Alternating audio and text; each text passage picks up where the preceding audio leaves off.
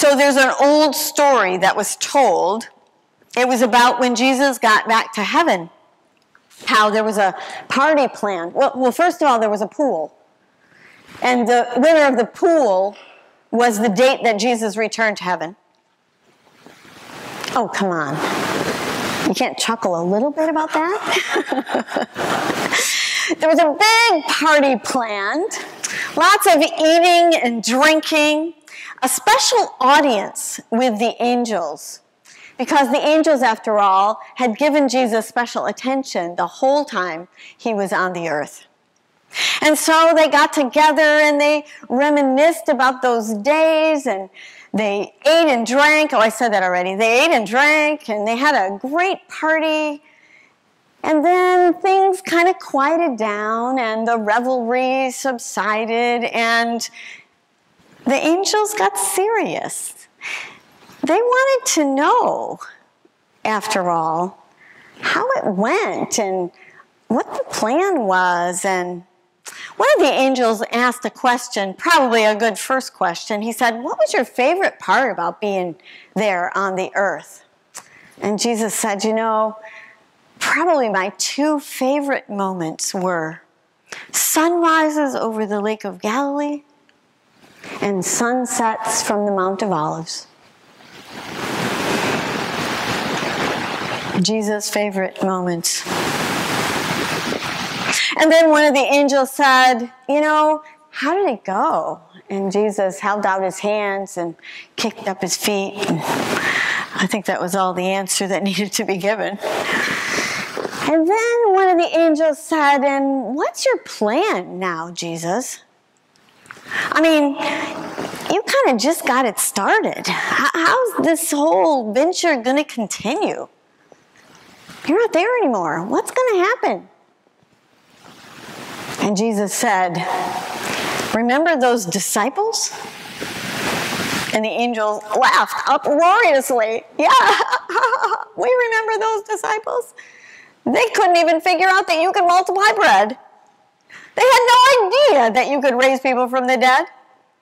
They thought they were going to get swords and start fighting the Romans, a bunch of fishermen. They were silly. Those disciples." And then they kind of got some sober looks on their face. "The disciples?" And Jesus said, "Yeah, the disciples. Peter, Paul, and Mary. Peter, James, and John, and Paul and Mary." Thank you for laughing. "I taught them everything they need to know. I showed them how to include people in this community who were not included. I showed them how to heal, how to bring life where there was death. I showed them how to confront the powers, how to speak truth to those people who want to protect their position. I showed them not to be afraid of death. I showed them that God uses death, overcomes it with life. I showed them everything they need to know.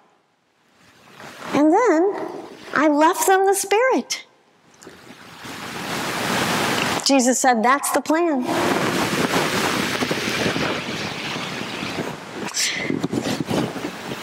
Yikes. Huh.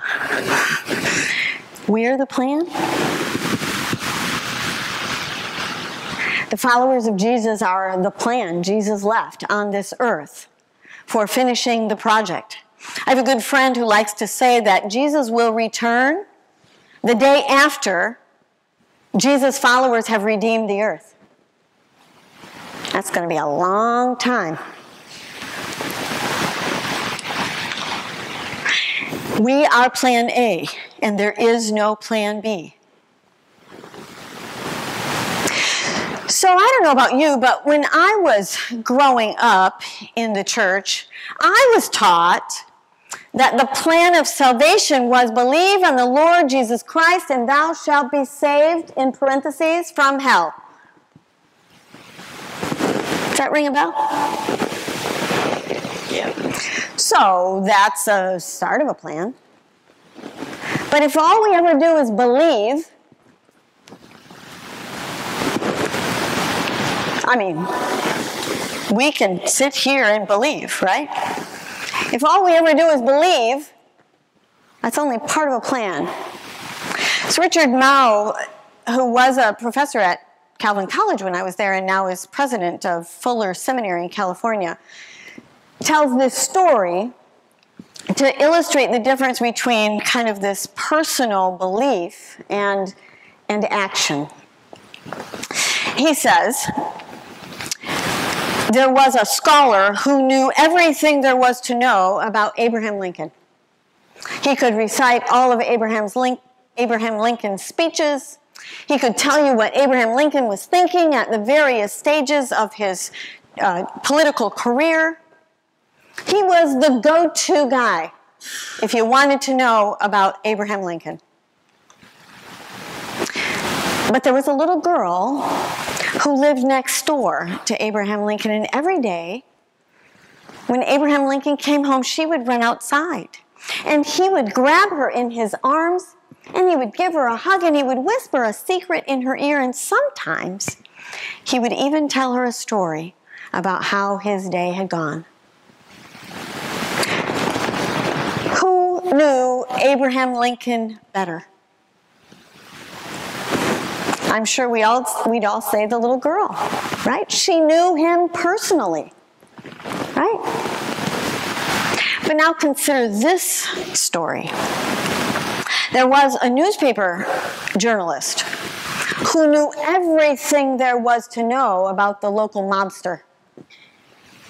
He knew all his comings and goings. He knew all his arrest record, his rap sheet. He knew the human trafficking. He knew the drug smuggling. He knew the murders. He knew the extortion. He knew it all. But next to the mobster, there lived a little girl. And every day when the mobster came home, he would grab the little girl up in his arms, and he would give her hugs, and he would tell her a secret, and sometimes he would even tell her a story. Who knew the mobster better? Well, the little girl knew the mobster personally. The reporter, maybe not. But if you want to really know the mobster, that's the stuff you got to know. Sometimes knowing someone personally isn't any good if you don't know everything there is to know. The disciples knew everything Jesus thought was important for them to know. I wonder if we do. I wonder if maybe that's why we're safe and comfortable in the pews, because we don't know. How would Jesus do this? Or how would Jesus do that? Or what would Jesus do in this situation or that situation?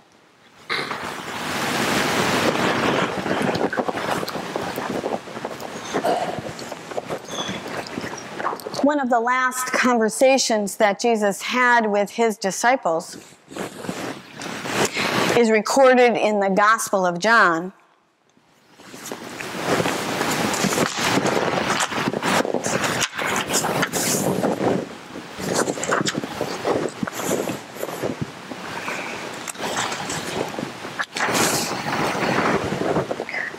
Jesus told his disciples that he was the door to new life, that he was the gate into the safety of the sheepfold, that he was the bread that satisfied their hunger, that he was the living water, and if they drank of it, they would never thirst again, that he was the way. All they needed to do was follow, that he was the truth when it disappeared.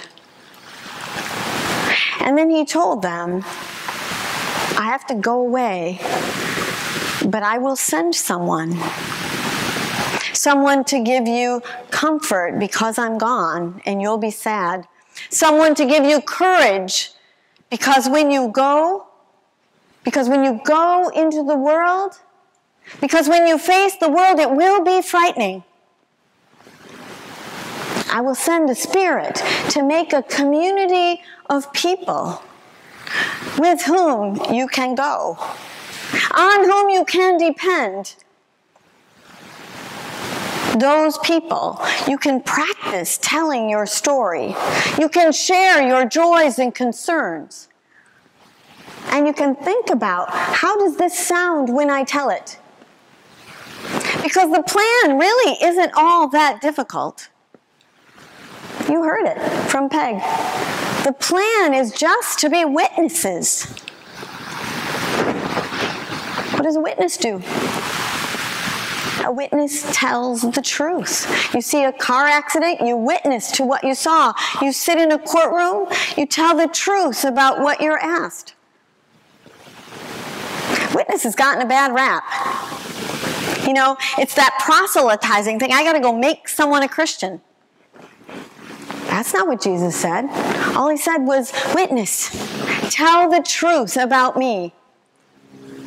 Tell the truth about how your relationship with Jesus has changed your life. Tell the truth about why you gather in this place on Sunday morning. Why do you sit in the pew together? I know it's not to listen to me. It's because you gain something of God's love from being part of this community. It's because you're supported in your attempts to reach out to the least, last, and lost. You do it together because it's hard to do it alone.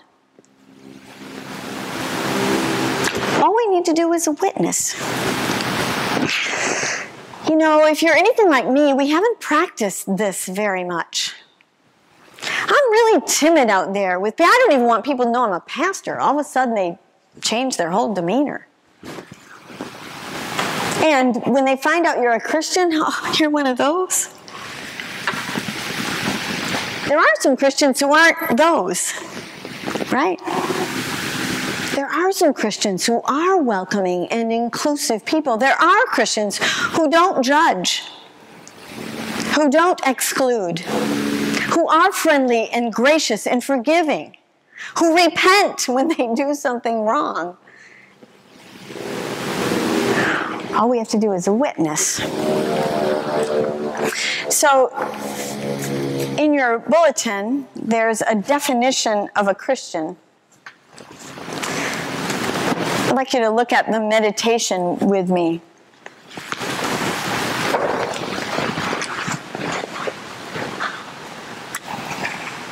This comes from Samuel Wells, who was dean of Duke University Chapel. Just the first sentence there. He writes, a Christian is a socially deviant. That doesn't sound very good, does it? Socially deviant, politically unreliable. Christian isn't one who votes one way or the other, right? Politically unreliable, worshiper of a God beyond the imagination of the advertisers and social critics.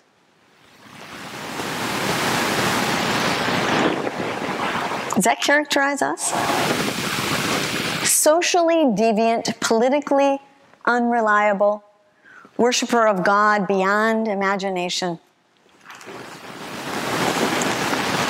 Here's another definition that I found that I just think is fascinating. This was written by Thomas Merton in the 7-Story Mountain. He says, although they live in Greek, and oh, by the way, this is from the 3rd century, so you're going to find it a little strange, but I think you'll still get the point. Although they live in Greek and barbarian cities, depending on their place of birth, and follow the usual customs of those cities, they never cease to witness to the reality of another city in which they live. They share in everything as citizens, yet endure everything as aliens. Every foreign land is their father or motherland, and yet for them, every father or motherland is a foreign land. They marry like everyone else, and they beget children, but they do not expose their unwanted infants to the elements. They share their board their homes with each other, but not their marriage beds. They busy themselves on earth, but their citizenship is in heaven. They obey the laws of the land, but their own lives go far beyond the law's requirements. They love all people, and by all people are persecuted. They are put to death, and yet they're brought to life. They're poor, and yet they make many rich. They're completely destitute, and yet they enjoy complete abundance. They're dishonored, and in their dishonor are glorified. They're reviled, and yet they bless. They're treated by the Jews as foreigners. They're hunted by the Greeks. And all the time, those who hate them find it impossible to justify their hatred. To put it simply, what the soul is in the body, that Christians are in the world. These are powerful images of who we're called to be. So what's Jesus doing right now? The Bible tells us that Jesus is waiting. Waiting. We think we're waiting for Jesus. Come quickly, Lord Jesus. Come back, Jesus, quick. This place is a mess. The Bible tells us that Jesus is waiting for us to follow the plan, to do the work of redemption, to move forward into the world using our gifts and strengths as social deviants and politically unreliable, as people who are hated but no one can justify the hatred, as people who behave contrary to the way the world behaves, because we're so full of God's love. Jesus is waiting. Amen. Amen.